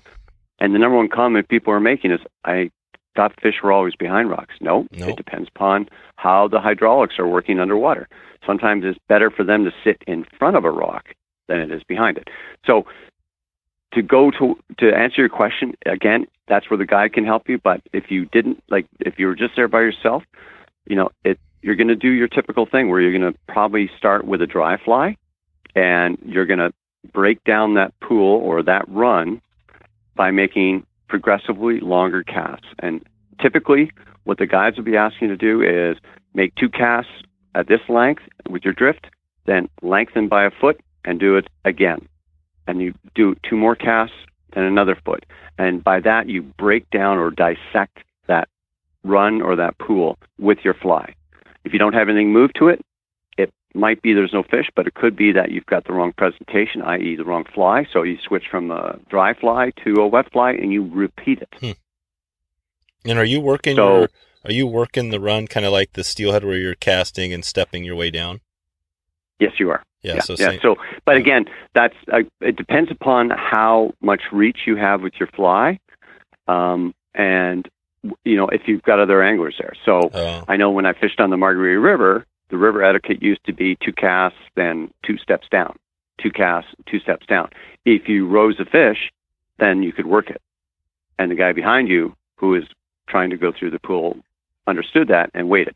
Yeah. But they also used to sit on bench. They have good river etiquette on the Margarita River in Nova Scotia. And people sit there and chat and compare flies and wait for their turn to go on the run. Newfoundland's a little bit different because there's so much water and there's so many fish. It's a different ball game, but you don't have to necessarily do it. But yes, typically that's what you do is you're working your way down through the run by taking steps. But it's that famous 45 degrees across and swinging a fly through. There's actually, in some of the videos I've got in the channel for Atlantic salmon, we actually have an animation that shows you how to do that and break it down. So you do it. And then something that same thing works for brook trout. If there's brook trout in a riffle, I mean, that you should be breaking down the riffle the same way, whether you're swinging a wet fly or you're using a nymph. Gotcha. Okay. Yeah. And methodical. You approach it methodically. Yeah. Yeah. Systematically, methodically. And so, we probably won't hit on everything today, but it sounds like this is the cool thing is that, you have a bunch of resources over there and folks can go there and search your channel and watch it on video, take it to the next, the step further. So do we, anything we missed here or anything you want to add just for, again, thinking of that first Atlantic salmon fishing trip? Any other resources or anything you might note to help that person get their first fish? First, Newfoundland Labrador Tourism has a very good website for finding places to go and places to stay. And, that's one resource I would tell people. Second thing is that in Newfoundland, the river, they call them scheduled rivers. If they look under Department of Fisheries and Oceans Canada, they actually have a list and show a map of all the scheduled rivers that have runs of salmon in them, so you can determine based on where you are going in Newfoundland where those runs are. Oh, cool. and they'll have the seasons for that as well posted there. Mm-hmm. The next thing is that there are some good blogs. I don't know them off the top of my head, but there are some good blogs if you do a little searching on the internet talking about Atlantic salmon. And there's also some Facebook groups run by Newfoundlanders where you can go in and ask questions. And they are the same people that would probably give you recommendations on good guides in certain areas. Because, back before I started doing the TV show and I was in the military, and I remember going to Stephenville, and I hired a local guide, and he took me out in the local rivers and showed me where to go. And I think we hit 3 rivers when I was there. So that helps a lot. Cool. Yeah, that's... And if I could say the one thing, anybody who's never tried Atlantic salmon fishing, will you hook one of those fish on a 7-weight rod or a 9-weight rod, whether it's 6 pounds or it's 15, it's like sex for your arm. Yeah. That's the best way I can put it. Wow. They just jump so much. They're so strong. They do catapults through the air. I know some people who have a lot of money that can fish for anything they want, and they go all over the place, but the thing they love the most, Atlantic salmon. Yeah. It's kind of like their cocaine. I mean, they're addicted to it. Sometimes they'll go to the Kola Peninsula for it, which is very expensive and a long way to go and go through a lot of trouble to get there. But you don't need to do that. I mean, Newfoundland Labrador's got a lot of resources there, but there's a reason why those people are addicted to it. Same way people are on the West Coast for steelhead, that hit, that tug, that rise to come up and eat your fly or just even bump it. It's so... You got to put a lot of work in sometimes to get that one fish, and another day you're going to be a rock star. You're going to get 8 or 10. I mean, it just really depends. You said it well, Colin. The cool thing is that you're in Ontario, right? I live in Ontario, yes. Yeah, so that's perfect because a good buddy of mine, Jimmy, Remix My Fitness, shout out to Jimmy. He's up there. We've never met in person. We've actually been kind of, online sort of. It's kind of been this funny thing, but we've been joking about, but I plan on getting up there. So hopefully I can make this, sometime maybe connect with you and you guys when I make it up there, because I've had a couple of shows on here. We've talked a little bit about Ontario, some of the fisheries, but I just haven't gone into depth on it. So I'd love to pick your brain more. Hey, I got, I know we're pretty far in this. Do you got a quick, few more minutes for a little rapid fire round? Sure. I just have a couple of really quick, just zip through a couple of questions here. And the one I always like to hit on is, I call it the 222. It's basically top 2 flies, top 2 tips, top 2 resources. And you've already given us the flies and the resources, and I think the tips, but do you have any other just general, fly fishing tips that you might provide that would help that person if he's out there trying to swing up a Atlantic salmon? Or is it just like steelhead fishing pretty much? You just cast it out there, cast, swing, and then you're eventually gonna hit one? Well, no, there are little nuances that will make a big difference. And this is my learning from other people. One is that if you roll a fish, whether on a wet fly or a dry fly, and that fish comes up and takes a swing at your fly, before you make the next cast, and remember I told you you're measuring your cast, so when you cast out, you're casting all your line out, maybe just except for a foot at your reel, and you're putting it through so you know the same distance. A guide taught me, and it's so true, shorten up a foot. Yep. Right after that roll. And the reason why is when that fish comes up, when it goes back down, it's usually moved forward a bit. It's not in the same position. That's right. So if you cast again, you're probably either going over top of it or behind it. So shorten up a foot. It's amazing. My daughter learned that when we were on the Big River in Labrador, and it made such a difference for her success rate. That's awesome. That'd be one. Second thing is that when you're using a bomber, sometimes you know where there's some fish line and you're throwing the bomber and you're not getting activity. One of the things that a very hardcore angler taught me is skittle. Like, how you skitter a Goddard caddis for a trout. Do the same thing with the bomber. Skitter it, let it drop back. Skitter it, it really agitates the Atlantic salmon, and they'll come up and they'll at least bump it, but a lot of times they'll take it. So on skittering it, before they wouldn't even look at it. Yeah, by skittering it, you mean you're kind of moving it back and forth, or up and down? So the fish are, say, 45 degrees from me by a rock. I've cast it. I've let it go by as a dead drift, but then I do it a reach cast up, and then I wiggle the fly after that cast up, so it goes past them going upriver, and then I'll let it drop back again over top of them. Then I skitter it back up. I do it multiple times. It agitates the fish because the fly's in their window and it's not going away.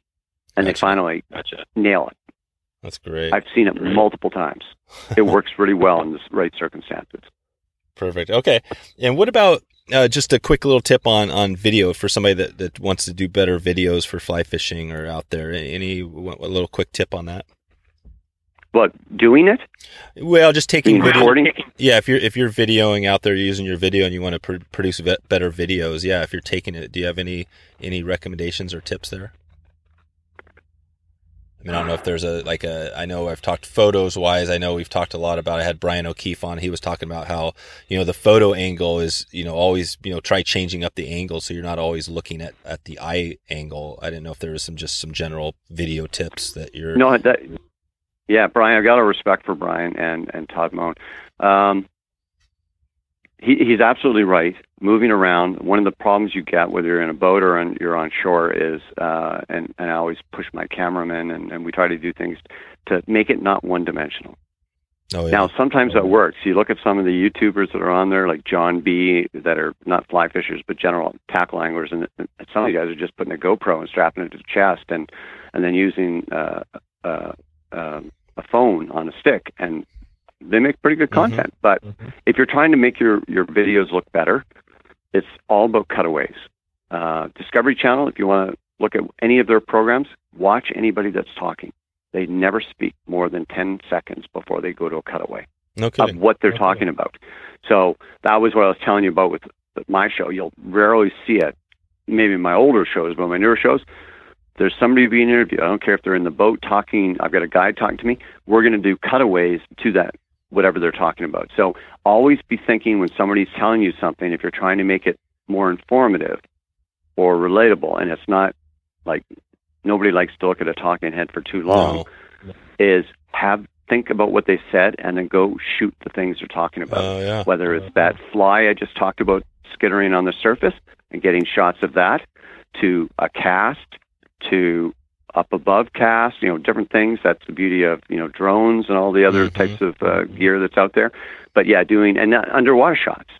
Get an underwater shot. So I'll give an example. When we were at Big River, we did a whole bunch of GoPro shots of that riffling hitch underwater, which sounds really easy to do, but wasn't, trying to follow that fly underwater with the GoPro. But getting that shot so you get a perspective on what the fish are seeing. Yep. No, so that would be my advice. Cutaways, because it enhances the quality of the content. Perfect. Those are great tips. So what about your most popular, do you have a video out there that has, the one that has the most views out there? Yes. I went down and did a show with Joe Humphreys in State College. Joe's a friend of mine. In fact, I was just on the phone with him yesterday. I'm trying to coordinate to get him up here to Northern Ontario. He wants to go pike fishing with me, of all things, the master of nymphing and trout. But yes, we did a video with Joe a few years ago, and that video in our channel is the number one video. Cool. Yeah, I had Joe on in a recent episode, and yeah, it was amazing. I the first time I really talked to him, and I love that episode because you could just hear it in his voice how good of a person he is, and I love doing that one. So I'll have links, everything we talk about today in the show notes. I'll have links to all these episodes and resources and stuff. So what about, we're just about there. I just wanted a couple of random ones here that I've been asking. Do you have, as far as music, do you have a favorite band or type of music you like to listen to? Wow. I didn't expect that. Yes. I'm a very eclectic music listener. So I'm all over the map. So it could be the Cowboy Junkies, for anybody who knows that band. Oh, yeah. I love some of their music, especially the Trinity Sessions. That's my listen to it while I read a good book. Nice. Or at the other end of the spectrum, I love Rush. Oh, yeah, Rush. That brings back... And you can't beat Led Zeppelin either. Little Dazed and Confused. There you go. We're going to get along well, that's for sure. I've been doing this music piece because it's my one chance in the show notes. I'll throw in a couple of videos, so I'll have to decide whether I'll put some... Oh, really? Yeah. Yeah. Oh, okay. Well, if you want to do it right, then use Sibelius, the Finnish composer. Oh, okay.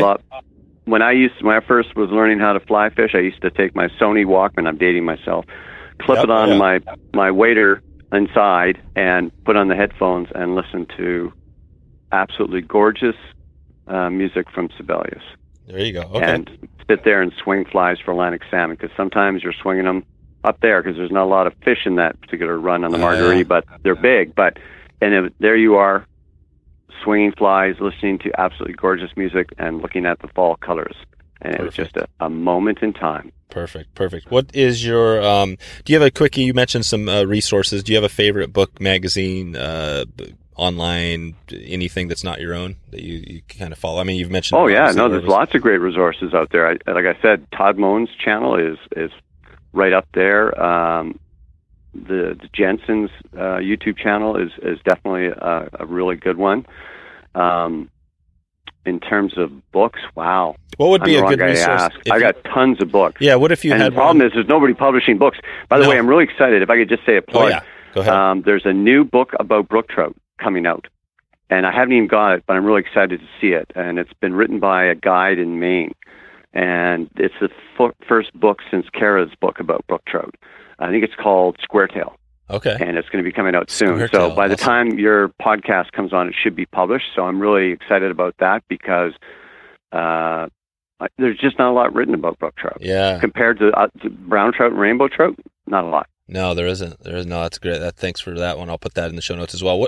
What about just for Atlantic salmon? Is there a book, magazine, article, anything that comes to mind that somebody can just go out and take a look at or get that want to take this the next? Good question. Atlantic Salmon Journal has great articles about not just conservation, but they do a lot about destinations, which I find really great if you want to learn about places to go Atlantic salmon fishing. And that includes Iceland, Scotland, Russia. A great new area that people are discovering Atlantic salmon is Ungava Bay in Nunavik, which is northern Quebec. In fact, we're hoping to do a show next year at Wedge Hill, which is a former caribou lodge, which is now an Atlantic salmon and Arctic char lodge. Mm-hmm. Okay. And so is a Nukshuk lodge. All right, perfect. And a kind of a final one here on, we talked about, 50,000, all, kind of where your channel's going, which is just crazy, how it's growing. For you, what does success look like as far as this whole thing? I mean, it sounds like you're pretty successful now, but I mean, how do you guide that as you move forward? Well, first, let me start by saying anybody thinks that you get into fly fishing, whether they're doing what I'm doing, writing books, magazines, running a fly shop, you don't do it for money. No. You do it because you have passion. I could have made a lot more money if I had left the military and become a stockbroker. I know I could have. But you do this because you have a passion. So I guess the thing is that passion to me is educating people. I love it when somebody comes up to me at a trade show. I'm down at the Edison show, or I'm somewhere, and they come up to me and shake my hand and tell me, thanks to you, I'm into fly fishing. I've learned so much. That's cool. Or just getting feedback in our YouTube channel. Tell us what you like, what you don't like. Send, whether it's a private message or you just put it out there for people to say. I mean, I'm not talking about the overt criticisms, right. But I'm talking about tell us what you don't like. Tell us what you do like. Who reads all the comments? I do. You read every single one? Every day. Wow, how many is that? It can depend upon the day. It could be 10 or 15 one day, and it could be a couple hundred one day. Wow. It really depends. It's funny how it goes, because I'll have the same number of viewers in a week, but the number of comments can vary dramatically. It really depends upon the mood. I find that in the winter months of January, February, March, I get more comments than I do in the rest of the year. But I could actually have more views, but people are more interested in the content, but less interested in making a comment about it. Do you see a lot of And YouTube is kind of known for the trolls. Do you see a lot of trolls out there in fly fishing? People say there is. I think there's a few, but there's not really that many. Yeah, that's the funny thing. Yeah. Yeah, haters will hate. I mean, there's always people who are just got nothing good to say, and we get that all. I mean, anybody who works in retail knows that. There's some people just are unhappy. But that being said, there is genuine criticism, or there's I really enjoy when people give us hey, could you do something about whitefish? Okay, let's do something about whitefish. So I put it on the bucket list of things to try and do. Could you do more about dry fly presentations for species? All right. Now, what are the things that you would like us to do to help you, but also help others? That's awesome. And how do you, because I struggle with that as well. I've got a bucket list or a list, I mean, you're not going to be able to get to it all, right? Or do you have plans on getting to every single one? We always plan to try and do it all. We never can. No. So how do you prioritize? Kind of like my wife's honey-do list on the weekend. That's right. How do you?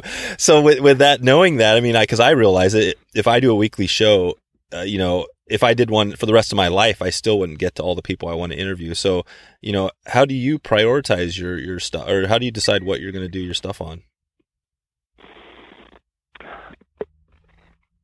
Obviously, I've got biases that help influence what I decide.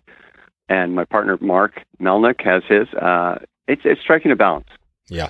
So I'll give you an example. Fly fishing is very trout-centric, but there's a lot of expansion into fly fishing for northern pike and muskie. You've obviously probably had some of those people on your podcast. Mm-hmm. There's a lot of people like bass fishing. So we're doing more shows about that. In fact, we're trying to schedule right now a show about largemouth bass and using topwater and subsurface flies for that. So I'm always trying to explore new things as long as they're not really bizarre. I've got a request right now from somebody to come and shoot a show swinging flies for catfish. Oh, awesome. And I know you laugh, but they do that on the Red River in Manitoba. I'll bet. That sounds cool, actually. It does. Well, part of me is intrigued because they're for channel cats, and they're using two-handed rods. They're big. Yeah. Damn. It's just such a bizarre thing. So, am I racing out to do it? Not yet. Yep. Will we do it? We might, just because it's kind of unique, and sometimes that stuff. So, a good example of that we just put up in the YouTube channel. We did a show with Jamie Pastelli on the Ottawa River, fly fishing for garpike. Oh wow! Those big TT prehistoric fish. And that's an example. Or I've done shows about carp fishing, which I get a lot of requests for, actually. That's a very popular species. We've done them down in Wyoming, around Alcova and the reservoir there. We've done them here in Ontario. And I've got a request to go to upstate New York and do one. So, again, a very cool species. Not a lot of people are interested in it, but they are the bonefish of freshwater, and they're not that easy to catch. And you hook one on a 7-weight rod, and you're hanging on. That's right. Very cool species. That's right. All right, Colin. Well, I'm gonna let you go. We've been pushed off. The next 6 to 12 months. Anything new you got coming up? You can let us know with either yourself for the show or anything. I think the big thing is that we're going to try and move the YouTube channel. We're doing a lot more. There's going to be a lot more changes to the YouTube channel to accommodate where we're seeing what people want. And we're going to be changing the playlists. We're going to be changing how things are done, all done to make sure that we're addressing everyone's what they want, what they want to see. Very much like I told you, we're going to change how the shows are restricted by the 23, 26-minute limit. Right. We're going to make them on YouTube a whole bunch of different lengths, but we're still going to make content-focused ones. So I get a lot of requests about learning more about insects. That's right. Learning more about mayflies, learning more about how do I determine what insects are on my local river, that type of thing. And the one that's, by the way, the most popular that we're getting requests, small stream fishing. Huh. That I didn't realize how huge, and that's kind of where I got started when I got into fly fishing, but I did not realize how many people absolutely love it, from Georgia all the way out west and throughout where I live here. I mean, a lot of people, using a 2-3 weight rod and going into those little streams, and and catching those little crown jewels, whether it's a brook trout or it's a rainbow trout, but catching them. And I think one of the allures, first of all, you have to use stealth. You have to think about what you're doing, but it's also it's kind of like being a little kid again, and you're exploring that little creek. Yeah. And it's different every time, and there's the birds, the wildlife's all around you.